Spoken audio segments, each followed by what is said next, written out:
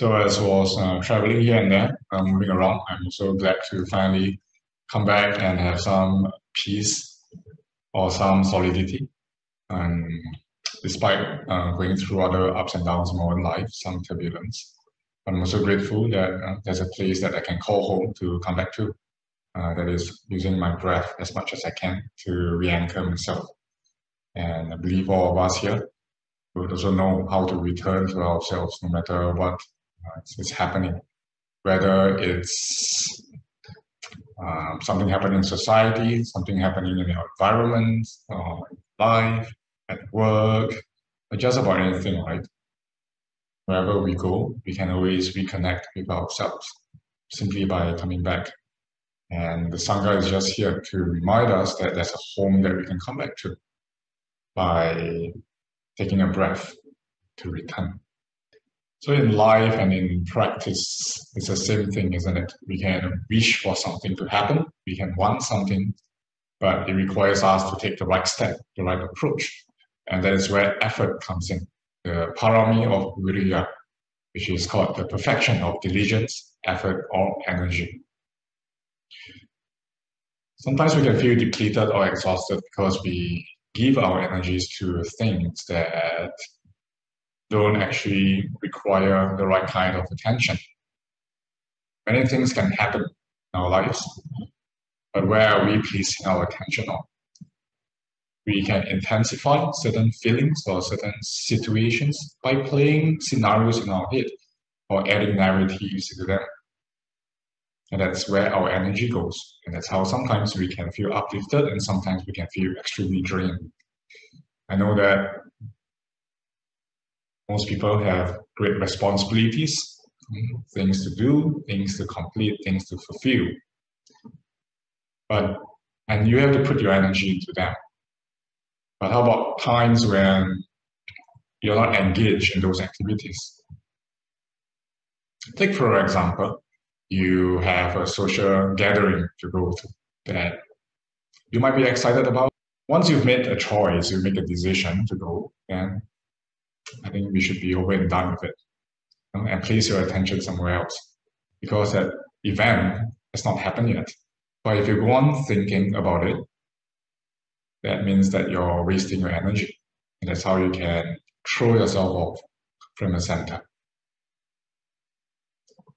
So this is also my own personal practice, going through certain things and difficulties in my own life, right? But I'm so aware when to just put it aside. You see, this is not suppression or avoiding the problem, but this is knowing very well what you're doing right here and now. What are you being engaged in? There might be a lot of things to solve, to resolve, or to work through in life. But you can only do one thing at one point of time. So when you are away from your responsibilities or events where your presence is required, what are you doing? Where are you dwelling? Are you dwelling here? Or are you dwelling in the future? So as we practice more and more, we learn all sorts of things. Like Anapanasati, Satipatthana, Metta, Karuna, and all kinds of practices. Sometimes we may forget that the simplest thing is about how can we be here and now? How can we be present? And look at our sankharas. Sankharas are also our mental activities or mental impulses. What are we doing? See, mental impulses are not, they don't just push us to do certain things, but they push our attention somewhere. Because it's called a mental activity. It's happening on the mental level. They can push you to think or play out scenarios of the future. And that's where anxiety can come about, even fear, resistance, anger, or even overexcitement at times. And we know that the more you think about something, the more expectations can come about. And there's expectation, you cling onto expectation, which might not reflect reality. That's where we start to have mental suffering, dukkha. Means you don't have a total well-being, right? Suffering is a very loose word. So we use like, is there well-being in your mind at that point of time? If there isn't, then that's where dukkha or suffering is present. And what do we do about dukkha? So it's not so much about the event or about your likes and dislikes, what you want, what you don't want anymore. It's about dukkha. Dukkha is appearing in your life right at the moment. How are you going to understand dukkha? Where is it coming from? Is it driving you? Is it spurring you forward? Or is it holding you back from actually having a total well-being here and now?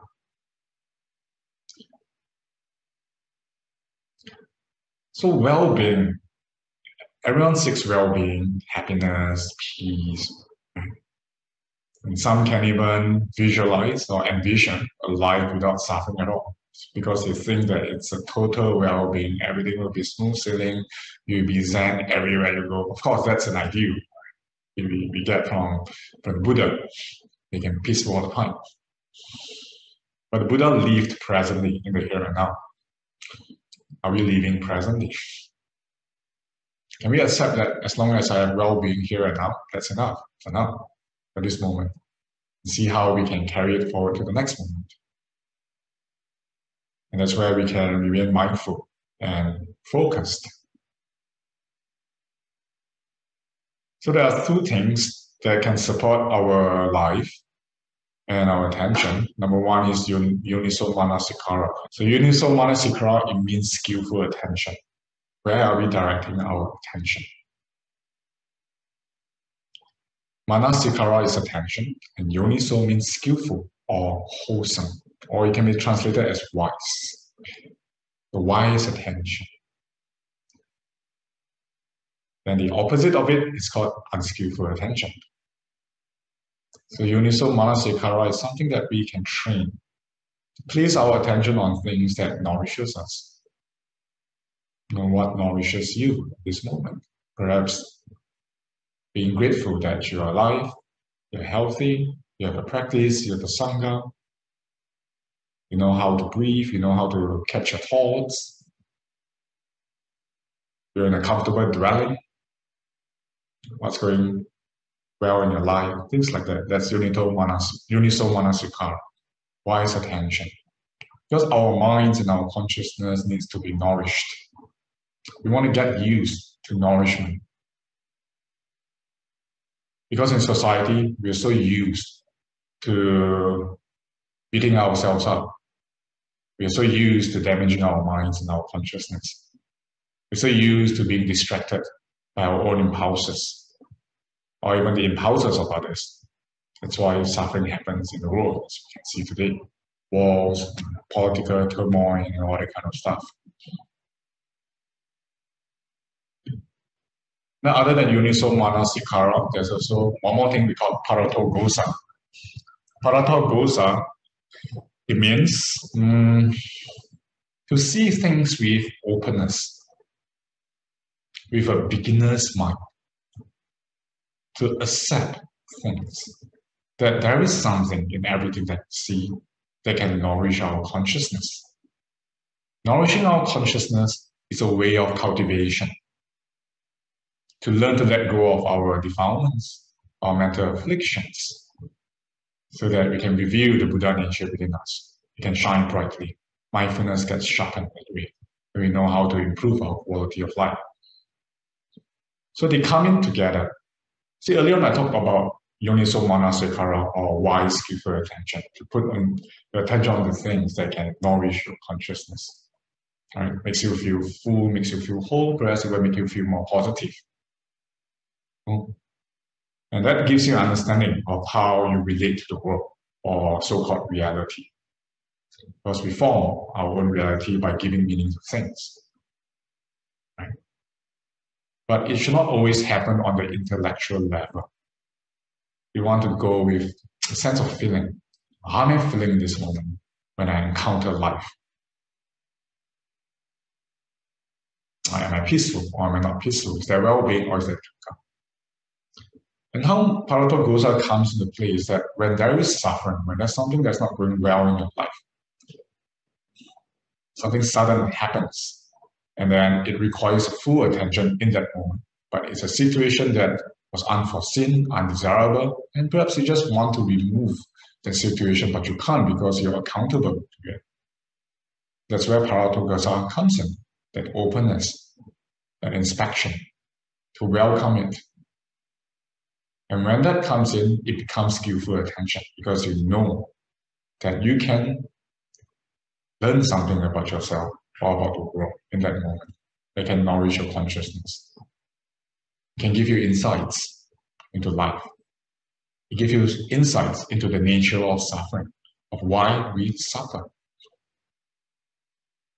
You can see into the cause of suffering, which comes from our attachments, our own wishful thinking of wanting everything to go our way. And when we can let go of that attachment, that's where we're liberated from suffering at that point of time. Your own enlightenment shines again. So that's how Yoniso Manasikara and Pradadosa, they come in to play together. So be it in life or in meditation, you also know that everything is very transient. Mind is different all the time. Right? It has its own mood swings. Sometimes you want to meditate, it doesn't want to meditate. Maybe sometimes you want to practice loving kindness and it just doesn't want to go there at all. You want to just sit down in peace, it doesn't want to. You want to visualize Guan Yin or whichever Buddha, it just doesn't want to, it resists. Then what are you supposed to do in that moment? Do you just lie down and go to bed? Do you stand up? Do you force yourself to just practice loving kindness even though your mind doesn't want to? So the thing is to look at that situation. What is really happening? How's the body feeling? Are you really tired? Have you been getting enough sleep? Have you been eating right? So mindfulness can coat your body to a full kind of awareness that gives you an insight right in that moment of what's going on. What was your mind turbulent before that? Was it lacking loving kindness? No, this and that. And that's very basic mindfulness. But after that, you apply Yoniso Manasikara and Pradadosa, you go into it. Like, why can't I sit? Is that suffering because I can't sit still? Are my impulses pushing me somewhere else because I'm afflicted by something that was going wrong in my life that I just want to toss everything aside? So that's what introspection is about. That we can look inward. What is brewing within us? Are there sankharas? Are there impulses driving us? Even here, when you're sitting right in this moment, what is going on? So in order to understand the world, we have to understand ourselves. We can learn to master ourselves. And then a new world opens up again. Everything that you know of, or you think you know of, it changes, it shakes. I believe that some of you have experienced that, talking to some of you as well in the recent weeks. Or any kind of intellectual understanding or concepts that you have, or past insights about practice or what dharma is. Sometimes they just don't apply in the present moment anymore because they're just insights of the past, they become perceptions. What is practice at the end of the day? So Pradadosa gives you that openness. So you can place your attention skillfully again with wisdom, with understanding. In the forest tradition, I was trained and taught in such a way that every time you practice, you toss everything out of the window. You don't have any fixed views of practice. You also don't have any unfixed views about the fixed view of practice.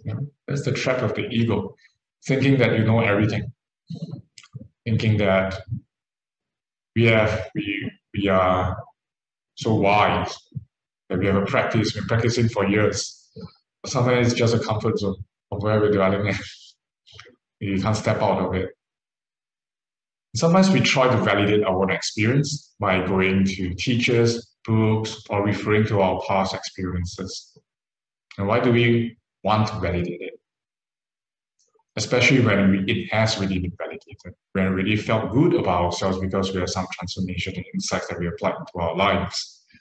But why do we keep referring back to them? You see, there's insecurity, there's doubt, one of the 5 hindrances that prevents us from diving deep. into meditation. So faith is something that's important.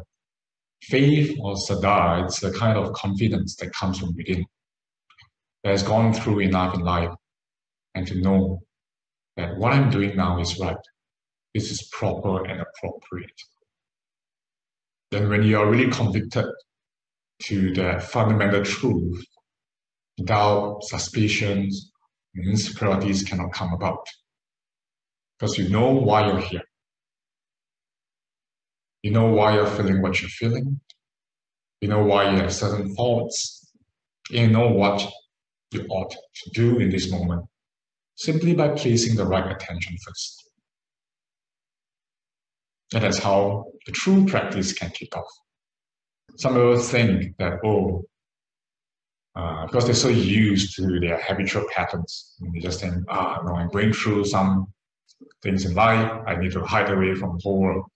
The more they hide away from the whole world, the more they realize that they're hiding from the truth of themselves.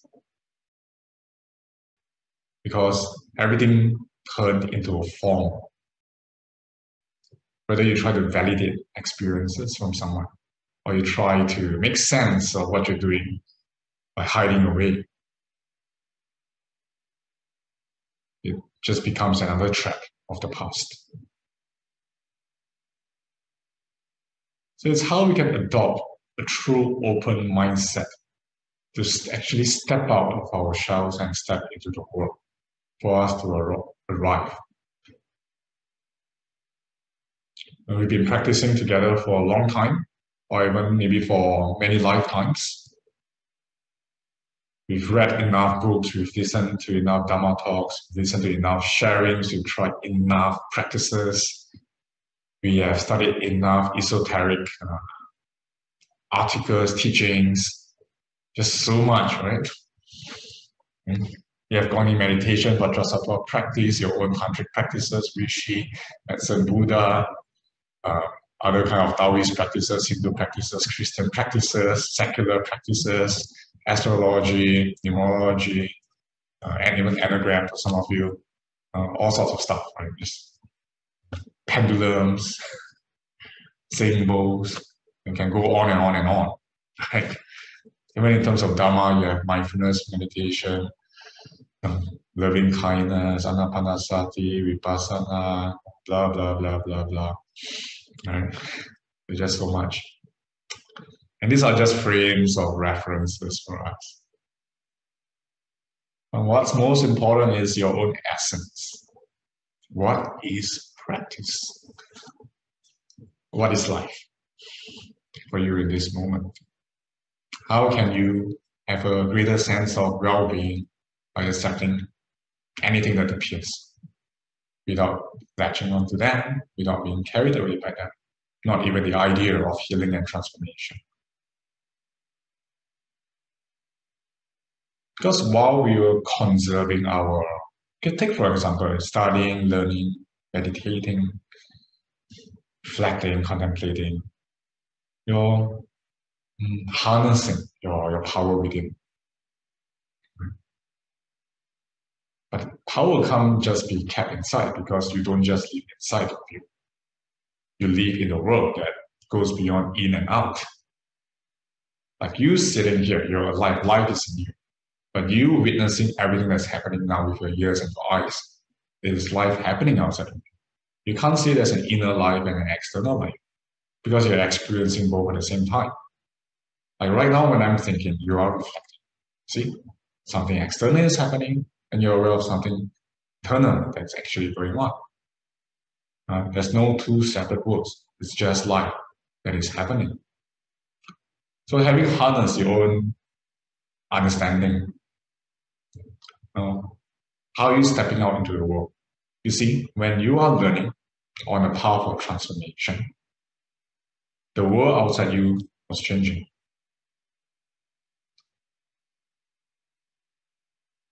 Maybe you were starting something this morning. Could be anything.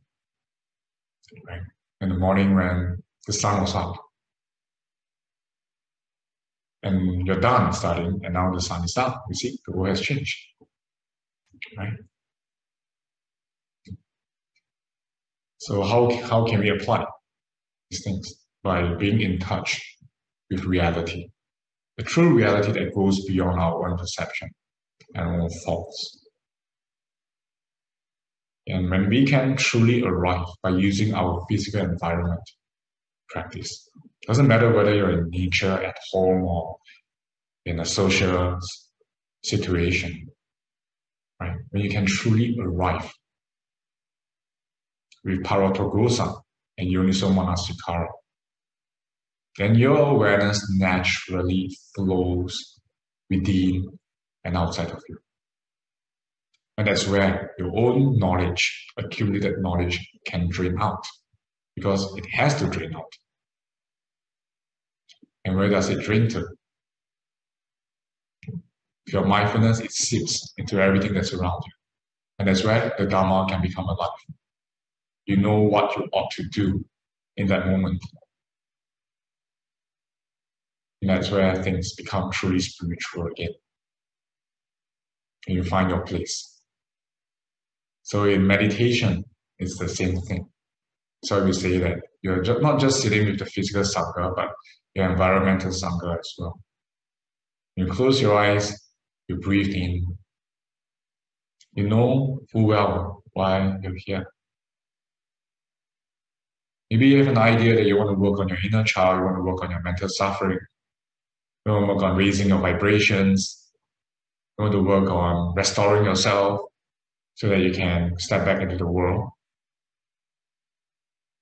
But is that what you really need to do? Is that congruent with what is going on within and around you?